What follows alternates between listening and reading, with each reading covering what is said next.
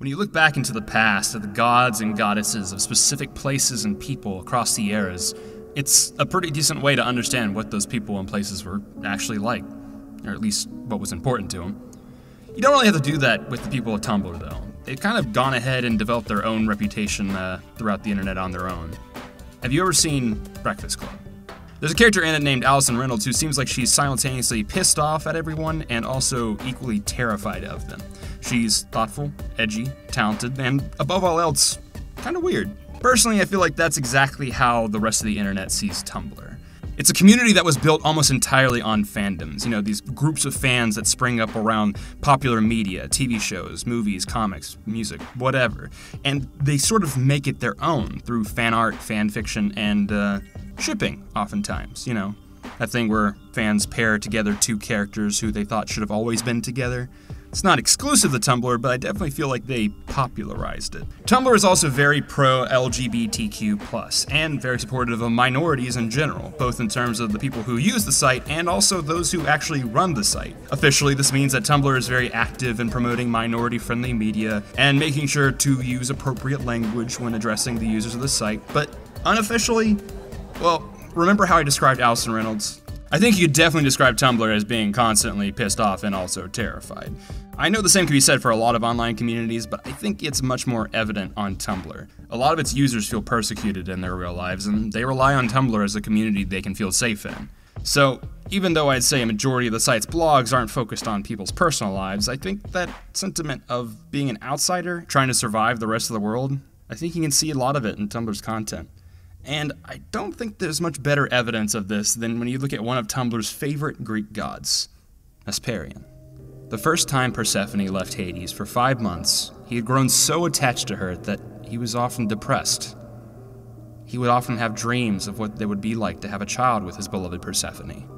He named her Mesperyian. She was just a figment of his imagination until one day, when he was done daydreaming, she didn't disappear. She was physically there with her father. And she was very beautiful, like her mother. And when the news of her beauty reached Mount Olympus, the goddess of love and beauty, Aphrodite, was outraged. Aphrodite grew very jealous of the supposed beauty Mesperyian possessed, so she devised a plan. Mesperyian is much like her mother. She loved being outdoors. One day, when she had gone for a walk, she saw a lovely golden comb with elegant designs and pearls decorating the sides. She pinned her lovely strawberry hair out of her face, but when it caught sunlight, it burst into flames. Mesperyian tried desperately to put the flame out with her hand, but when it had finally gone out, she looked at her reflection in a nearby stream and was devastated. Though her father had imagined her as a goddess, he forgot to give her the skin that does not burn like the rest of the gods. She equipped a sharp metal claw for her charred, blackened hand, and a sinister helmet to hide her hideous burns. Her warm heart had melted, and she had been turned bitter by another woman's envy. Though her beauty perished, she was reborn under a new moon, one of revenge. Legend says that Mesperyian searches for people who deceive and lie so that she can torture them and punish them for their crimes against humanity. The people of Mesperia named their nation after the thing they know best, an old story about how something once so beautiful and innocent can be reborn into something terrifying and vengeful. If you're not familiar with this particular bit of Greek mythology, that's completely understandable. Mesperia is a lesser-known deity and actually kind of a late addition to the pantheon.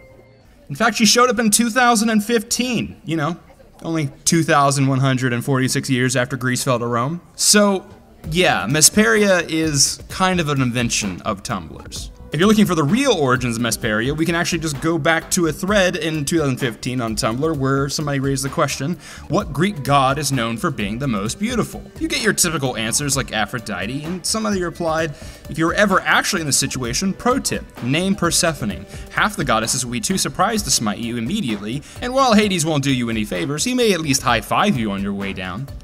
And that's when Tumblr user 28 Weeks Later Hater spoke up. Another tip, name Mesperyian. Not only will you shock everyone, including her, since Aphrodite was a jealous hoe who burnt her face half off, but you'll win Hades' favor. As his most beloved daughter, anything that praises her will make you a kind human to her, an okay human to him, and a genuinely good person to anyone else. As far as I can tell, this is the first ever recorded documentation of the goddess Mesperyian. This is how gods are born, people, in the notes of a Tumblr post. Surprisingly, or maybe not surprisingly, instead of fact-checking this, people just assumed that Mesperyian was an obscure goddess that they hadn't heard of before. And a lot of people took this concept and ran with it, you know, the way Tumblr does. There's fanfiction, fan art. I think this description I found on DeviantArt does a decent job summarizing the response to Mesperyian. I was told that Lady Mesperyian was made up by someone on the internet, but the truth is, I really don't care. It might be possible that she did exist, but information about her could have been lost over time. So you might see this as sad or, upsetting, but you want to know something crazy? I believe in Mesperyian. I don't think she's a Greek god of torture, though. I think she's the god of Tumblr. I mean, I know there are going to be people out there who disagree with me. All online communities have pretty diverse crowds that populate them. I mean, hell, technically I'm a Tumblr user. Link to my blog down in the description, but I don't personally identify as a Tumblr user. In the same way a country can contain a diverse group of people and still have a lot of similarities arise amongst its civilians, you can see the same thing happening in online communities.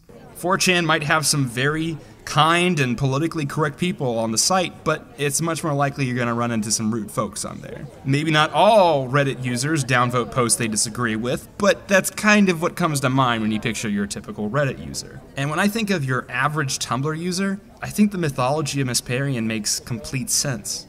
Born from imagination and loneliness, a beautiful woman made ugly by a jealous and cruel world.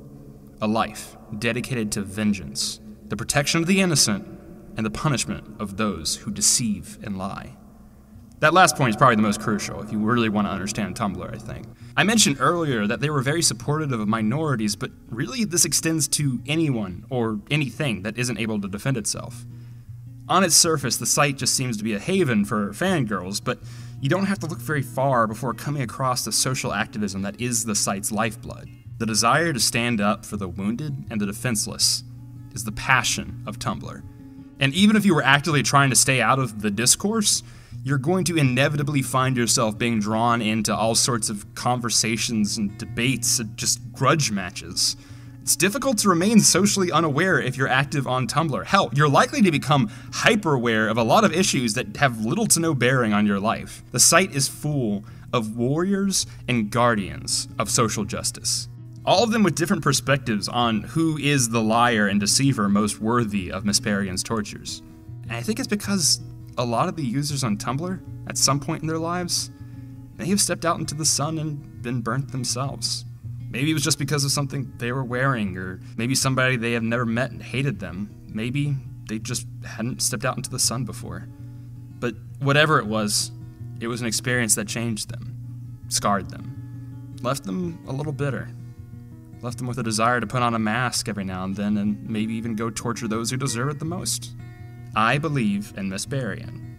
Go check out my Tumblr in the description, and maybe you'll see her for yourself. Thanks for watching, guys.